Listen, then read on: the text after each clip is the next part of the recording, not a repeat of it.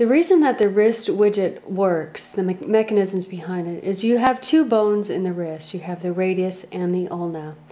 And they sit together in this nice little spot. And when the TFCC ligament is injured, these two bones spread with rotation, grip, and weight bearing. They spread apart. So if you take these two bones that are now spreading apart and you hold them together without any re-injury, no more stretched rotation, no more stretching with weight bearing, no more stretching apart with grip, and you support them externally, that ligament here will heal. It will heal if you allow it. That's how the WristWidget works.